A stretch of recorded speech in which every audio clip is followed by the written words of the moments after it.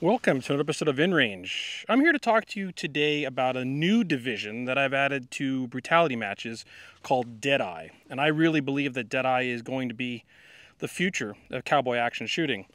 But instead of talking about Deadeye directly, let's talk a little bit about the history of cowboy action shooting. And part of the reason I'm trying to bring Deadeye into the Brutality matches. First and foremost, I love the history. And I absolutely love the firearms.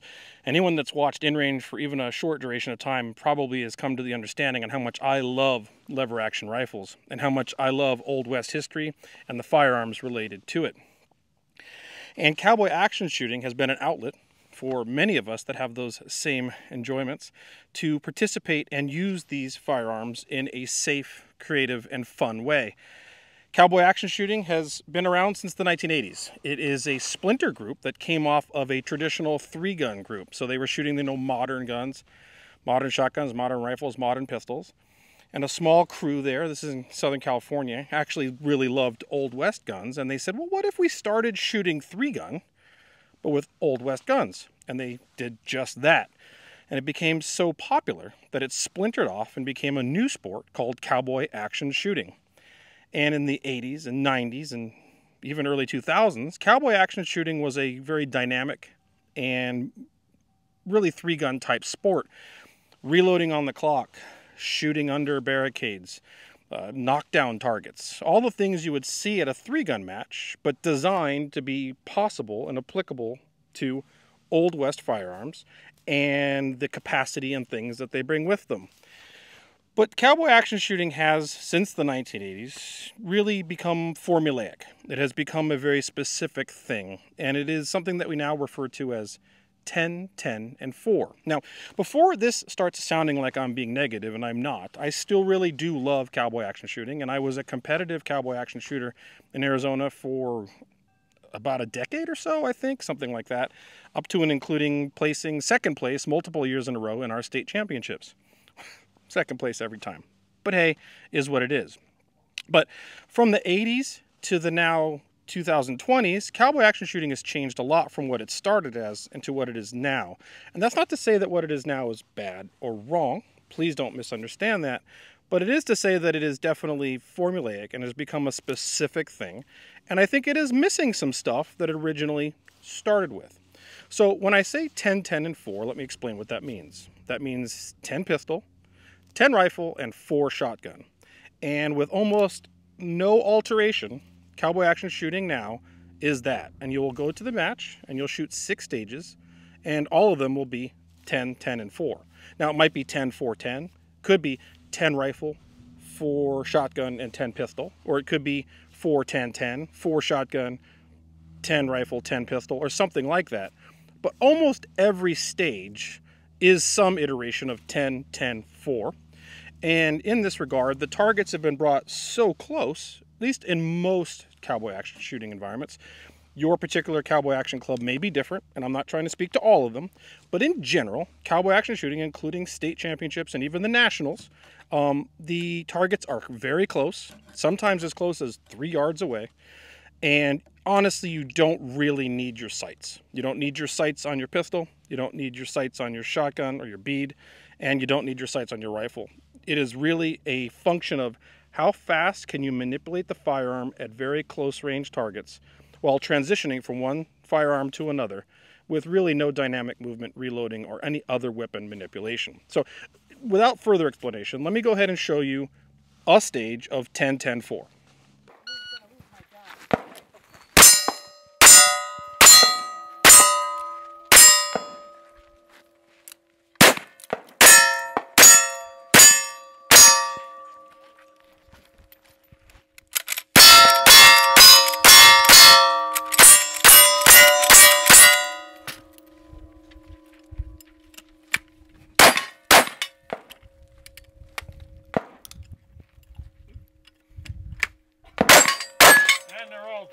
Okay, so there's that stage, and let me go ahead and show you another stage from the same day at the same match. And this is, again, this is another iteration of 10, 10, and 4. Now you'll see the targets are very close, and there you have to shoot them in a different order. And one of the challenges is the pattern in which you have to engage them in and not mess up the pattern. But you'll see it is still 10, 10, and 4.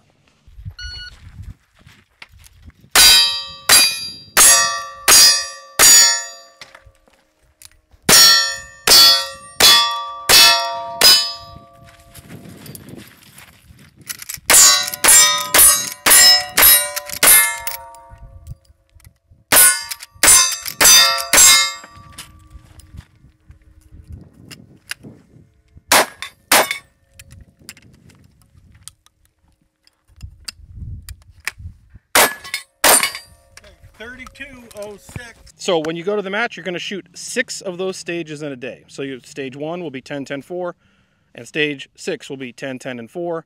And in many times, you'll actually only have 3 separate bays, and you'll shoot the same targets twice for 2 different stages. So stage 1 and 2 will be on bay 1, etc., etc. So you've done 6, and it is very measurable. You know how much ammunition you need to bring. You always need to bring enough for 10, 10, and 4 times 6, and you know what you're getting yourself into. But what that's turned into is, since it is so based on the speed of the manipulation of the firearm, it is ironic in that some of the most gamey type modifications to firearms that I've ever seen occur in the cowboy action shooting space. Short stroke kits for pistols, short stroke kits for lever actions, meaning you don't have to throw it as far. Now, this one does have a short stroke kit in it. I'll talk about that more on another day, really.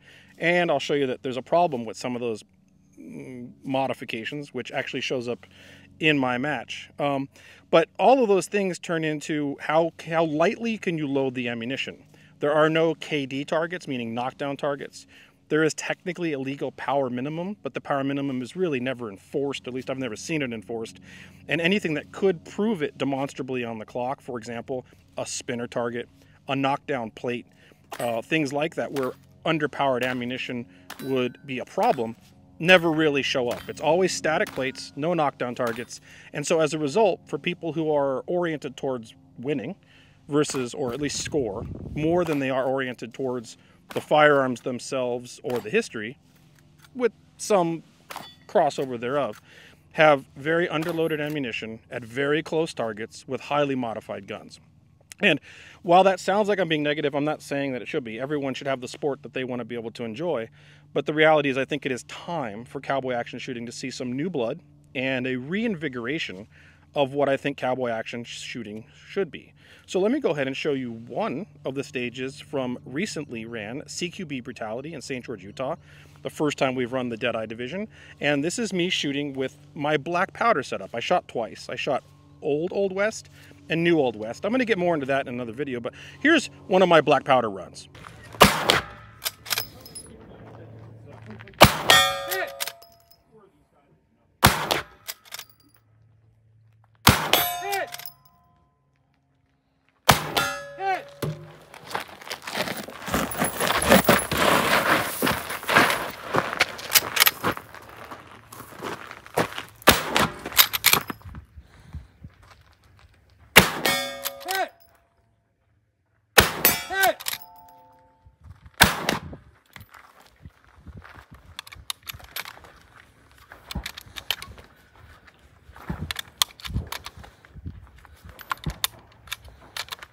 How many on that one still? One? One.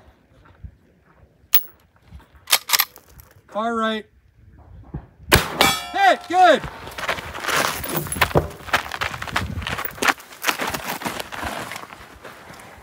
Hit!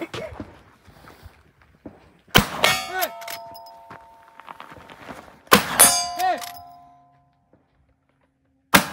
Hit! Good! Good, left side. Good job.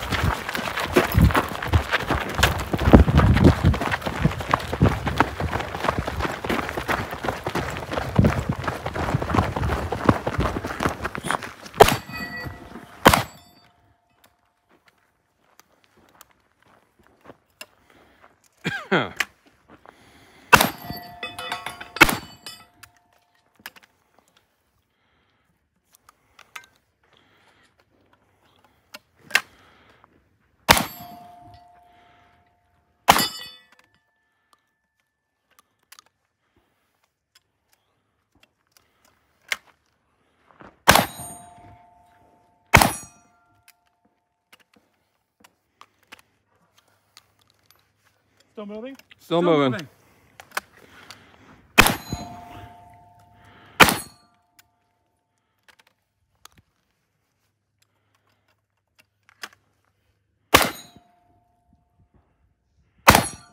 Over. Woo! All right, so you can see that that is significantly different than the 10, 10, and 4 traditional, I'm going to put in air quotes, cowboy action shooting that you saw just a few moments ago. And one of the other things that's challenging about traditional cowboy action shooting is to be able to shoot the sport. You have to have a minimum of 2 pistols, 1 lever action rifle, and 1 shotgun. There's really no way to shoot traditional cowboy action shooting without all 3 of those types of guns, but really 4 guns, and realistically you need backups in case something breaks. And in that regard, that is something I wanted to remove that barrier of entry for in Deadeye. And so in Deadeye, and I'm going to show you here by comparing 2 different runs of my own accord, you can use not only any of the guns you've brought in any order that you see fit, as long as what you're doing is allowed to be engaging the target you're engaging. So what I mean is, you can engage targets that are rated for pistol caliber with pistol calibers, and you can engage targets that are rated for shotgun with shotguns, and in some instances you can shoot pistol targets with shotguns, and you can shoot shotgun targets with pistols. And so what that means is that you only really have to have 1 gun to be able to shoot Deadeye. But let me show you that here. So here's a back-to-back of one of my runs and another one of my runs, and you'll see that I shoot them differently based on the guns I'm using.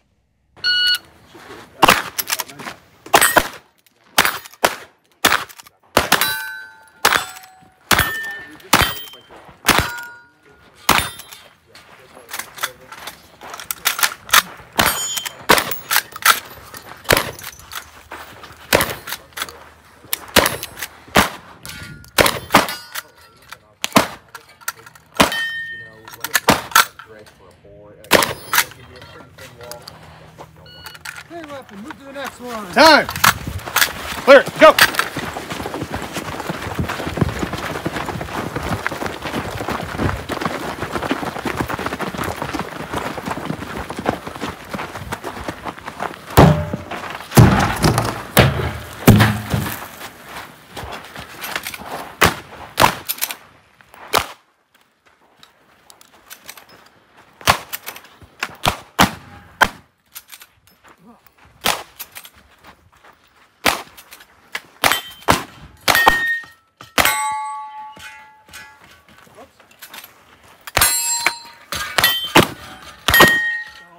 One more.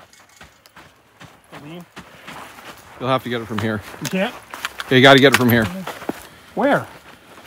You got a popper directly in front of you. Oh, how many are there? 4? 3.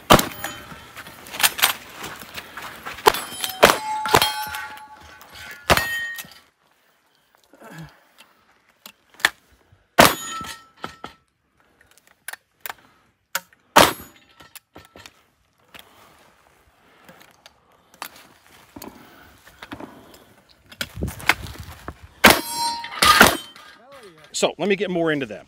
If you think this sounds compelling and you like the idea of a more invigorating version of cowboy action shooting, which I certainly hope you do because I want to see Deadeye become the future of cowboy action shooting, the reality is you only need 1 firearm. You could come and shoot Deadeye at any of our matches, well, any of our handgun-centric matches. Handgun Brutality is coming up early 2024. You could shoot that with 1 pistol. You could shoot with 1 lever action rifle. And so in that regard, you don't need to have a lever gun, 2 pistols, and a shotgun to shoot Deadeye, at least at our handgun-centric events. If you want to come to Handgun Brutality and shoot Deadeye, you just need 1 lever gun. And I guarantee you, you can complete and have fun shooting the entire event with that 1 lever gun, which lowers the cost of entry into the event. Now, all of you are going to ask, if I was going to do that, what lever action should I get? And I'm going to go ahead and tell you that my belief is you should go ahead and get a 1873 Winchester reproduction, probably from one of the companies that's an importer, and Uberti is fine, Cimarron, all those people, and get it in 357/38 special. Now, before you say, wait a minute, that's not a round from the Old West. Well, actually 38 special sort of is. One of the other things that we've done with Deadeye is made the division viable to any gun designed before 1898. We have no other rules than that. Iron sights only, guns designed before 1898. As long as your ammunition is under 1,600 feet per second for a pistol, you can use it in Deadeye. So you want to use a Marlin? Fine. You want to use an 1873 Winchester? Fine. You want to use 38 Special? Fine. You want to shoot 32 caliber rounds? That's fine as well, but you might have an issue knocking down some of the knockdown targets. It all applies, and it's all about part of the game. But the reality is, the reason I recommend 38 357 Magnum 1873 Winchester is if you don't want to get into reloading or you need to buy ammunition in the field, 38 and 357 is easily, viably accessible, reasonably cheap to buy off the shelf, and it would be legal to use at any of our Deadeye events. That plus a full-length 1873 will give you probably 13 rounds in the tube plus 1 in the chamber, and you're starting off with 14 rounds, and you can go back and forth between 38 and 357. I mean, maybe you get to a spinner target and you want a little extra energy. You could stoke that gun up with 357 rounds versus 38 rounds as long as you're under the maximum velocity, and you could do that. And it would be the cheapest, most dynamic, easiest way to get into cowboy action shooting of any sort, and we've made Deadeye the most accessible form of cowboy action shooting. So I know that question is going to be a big one, so there's the answer to you. I recommend a 38 Special 357 Magnum 1873 Winchester Italian reproduction, or you could get one from Winchester proper, which are made in Japan by Moroku, and you're going to have no problem getting the ammunition, and you'll have a good time at the lowest cost possible. If you want to join us for Handgun Brutality coming up in 2024, you can look at brutalitymatches.org. That's the gun I would recommend you acquire. All the other ones like Marlins and stuff are more complicated, have more issues, and sometimes the malfunctions are hard to clear. Big fan of the Winchester style design. At any rate, going off topic here, the reality is this was the most fun I personally have ever had at any of our InRange Brutality events. Not because the stage designs were the best, although they were good, but the reality was my love for these Old West guns and the Old West history, and to be able to reinvigorate cowboy action shooting in a way that I believe is a much more dynamic, realistic approach to that kind of shooting, one that really invokes not only, gosh, like watching an old Western movie, but actually using these guns the way they were intended to use if one were to find themselves in a fight in the Old West in a way that is fun, inclusive, and exciting. And so you'll see, another thing I should mention, is that as long as it's before 1898, you can use it in Deadeye. This means you can use black powder. You don't have to use black powder. In fact, there's no requirement to use black powder. I used that because I wanted to for one of my runs. You can also use smokeless powder, which, by the way, did exist well before 1898 and was possible to obtain right in the mid-1890s if you had enough scratch. Talk about that more in my video about my more modern New Old West run, but that's not this today. But what I wanted to talk to you about was that this Deadeye division is going to be the future of cowboy action shooting, and I hope that you're going to join us there. We have other events coming up in 2024. We have Woodland Brutality, which is in West Virginia, and we have High Desert Brutality, which is going to be up in Parma, Idaho, and we have something else probably running at the end of the year. So Handgun Brutality will have Deadeye, which is anything before 1898. As I said, you could come with one lever action rifle and you'd be good to go. But at Woodland and at High Desert, we're adding another modified version of Deadeye called the Roaring 20s. And I have no video for you yet because we're doing that for the first time at Woodland Brutality. But that's any guns or firearms designed before December 31st, 1929. And of course, that invokes all sorts of things. The gangster period, the true, actually, the newest of the Old West. When you think of Dillinger and all that, that really was kind of the Old West, just in a more modern era. It also includes perhaps Blair Mountain, especially out in West Virginia. So good opportunities there. So a bunch of World War I rifles suddenly become viable. And the reason we added the Roaring 20s is at Woodland and High Desert, we have a much larger focus on rifle distance targets. We're talking 300 or even further yards. And you can do that in Deadeye. You want to bring out a Trapdoor Springfield in 4570, have at it. Or if you want to go into the Roaring 20s, you could bring out a bolt action, Enfield from World War I, or a Springfield and a 1911, and a Thompson, and you could shoot in the Roaring 20s. Costumes not required. Interestingly, traditional cowboy action shooting now sort of sometimes actually does require a costume. No costume required. If you want to come out in modern clothes but shoot old guns, have at it. If you want to come out and shoot modern guns in Old West clothes, have at it. If you want to come out and shoot Old West guns in Old West clothes, have at it. That's all about it. It's about the fun and getting more proficient with firearms and appreciating and enjoying the history in the process. So hopefully you enjoyed this video and this introduction to Deadeye, which I strongly believe is going to be the future of cowboy action shooting. I don't think it should replace traditional cowboy action shooting, but I do think we need another form of cowboy action shooting on the market, and I hope to see you at any one of our events in Deadeye or the Roaring Twenties. I want to remind you, of course, that InRange is supported by viewers like you, patreon.com/InRangeTV. If you can do it, please do. If you are, and by the way, Two Gun Action Army supporters get early access to matches at discount. All Patreon supporters get early access to matches at some discount before we bring the matches to the public at no discount. Well, at the full price. So if you're a Patreon supporter, when we go live with the ability to enroll in these matches, you get early access, and in many instances, you get a discount as well. So that might be one of the perks that would encourage you to be a supporter of InRange TV. But if you can't totally understand it, you can also watch for these matches at brutalitymatches.org. And when they go public, if there's still seats available, we hope we'll see you there, regardless of if you're a supporter or not. And hopefully we'll see you there in one of the divisions: Armored, Partisan, Deadeye, Roaring Twenties, whichever one suits you.